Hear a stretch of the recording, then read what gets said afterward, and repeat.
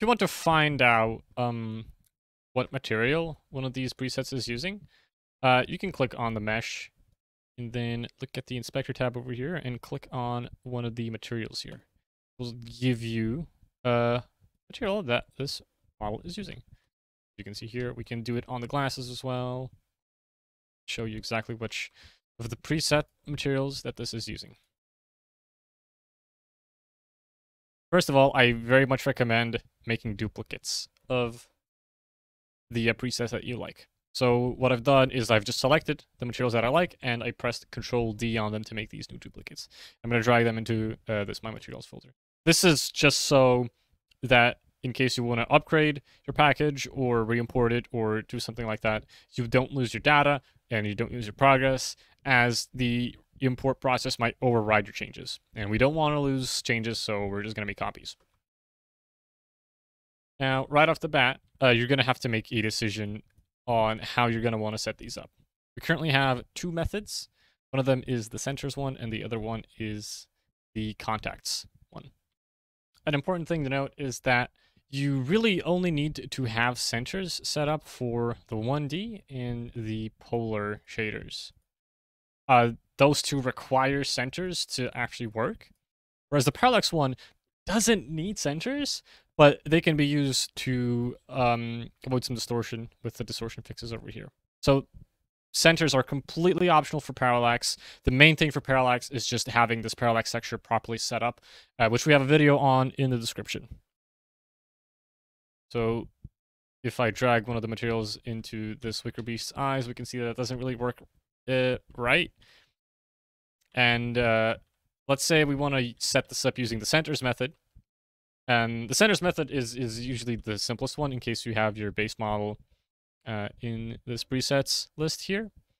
And the Wicker Beast isn't the preset, so we're going to click on the Wicker Beast button here. And as you can see, it's pretty much set up, except for texture, which we'll get to in a second. If your base model is not in this list, we have a video showcasing how to find these center values manually in Blender. Now, this method doesn't really work out of the box in case you have a model that has eyes that are not on their own material, like this amp wave. So if I drag the material into these amp wave eyes, then you'll see that the hair starts to get all weird and hypno-y, which is kind of neat, but that's not what we want. We have a preset for the amp wave, but that doesn't really help us because the hair and the eyes share the same material. So to fix this, you're going to want to separate the eyes into their own material, which we have a video on in the description as well. The other method are contacts, which are basically these sphere meshes, half sphere meshes, that you can place into the eyes of your mesh, of your base model, as if you were putting contact lenses into your eyes. We have some presets for these out of the box. And these presets just have instructions in them walking you through how to set them up, basically step by step. We also have video that follows one of these instructions that you can follow along with. And we have a video showcasing how to set up contacts for a base model that is not in one of these, that we don't have a preset for. So that showcases a bunch of techniques that I've used. And they're all in the description. In case you want to set up one of these contacts, you're going to want to follow the instructions and just make sure that you have a center click in the centers preset here, which will get you the effect that you want. Now, as for this texture here, this is the overlay texture that's kind of being put in the wrong position.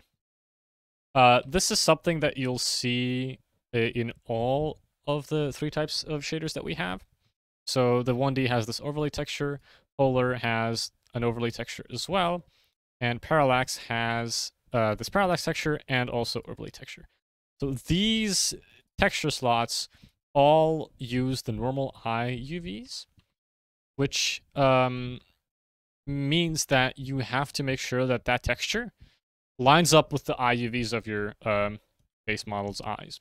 So in this situation, we're using texture that's been set up to work with the Kobo doll base model on a wicker beast, which means that the eyes of the Kobo, like we can't do this because the eyes, the IUVs of the Kobo doll don't match the IUVs of the wicker beast. So we have a video showcasing how to set up textures to match your to match the UVs of your base mesh. It's in the description. But that's just something to be aware of in case your parallax looks like very weird, something like this, right? Or you have a weird rogue texture off in the side on the wicker here. Don't worry, everything's fine. You just need to set up some textures. We have a video for that in the description. Everything's fine. Once you have the centers and any textures set up, in case you want to have textures, they're completely optional. You can start editing these effects to your liking. You can start off just tweaking the values here, set up some checkboxes here, set up more values here. Just mess around, have fun. You know, just go bananas. Some of the more important things as well with these textures is these gradient ones. We have them in the Hypno and the Parallax. These are just one-dimensional horizontal strips of texture. They're very small, as you can see. They're incredibly tiny, and you can use them to change the color of the effect, basically, or the pattern, the shape, what have you, right? So you can open these up in whatever kind of editor you want. I have Krita open over here, so I'm just going to click on this, and this will select the texture in the project view, and I can just drag that into Krita, open as a new document, and select the pixel art brush here, because these are very, very small. This is like 1 by 16 pixels. And I can start editing it however I want. Let's say like I want some red here or something. Save it, load back in, and now we have a little red stripe in our eyes. Very useful to make various complex patterns. But if I want some black there, now we have black in our eyes. That's good. Very useful. So we have these for the Hypno effect here, and also for the Parallax background gradient, which controls this little gradient color over here. So if we put a different horizontal gradient over there, you'll see we'll have different colors. So yeah, that is about it.